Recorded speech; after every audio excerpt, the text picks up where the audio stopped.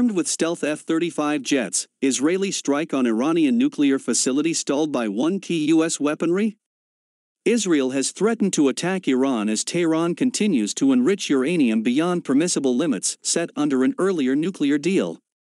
As talks between Iran and the United States to revive the deal, officially called the Joint Comprehensive Plan of Action, JCPOA, remain inconclusive, the shrill from Tel Aviv is getting louder.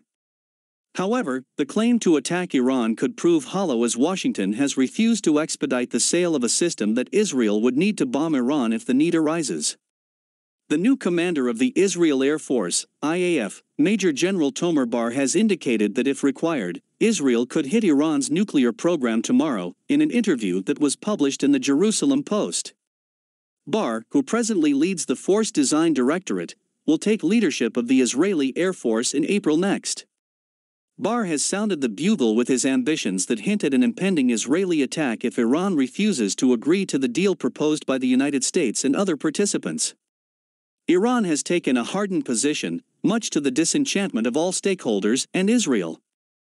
The talks have been hanging fire and show no signs of coming to a mutually agreed settlement.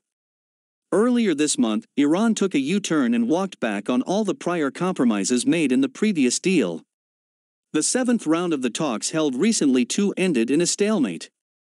Besides an openly belligerent Israel that has made calls to bomb Iran if it did not go back to the deal, the U.S. Special Envoy to Iran has also warned Iran of an escalating crisis if the talks were to fail. The envoy has expressed concerns regarding Iran having the capability to build nuclear weapons if the deal was not concluded in a few weeks and if its uranium enrichment did not stop in time.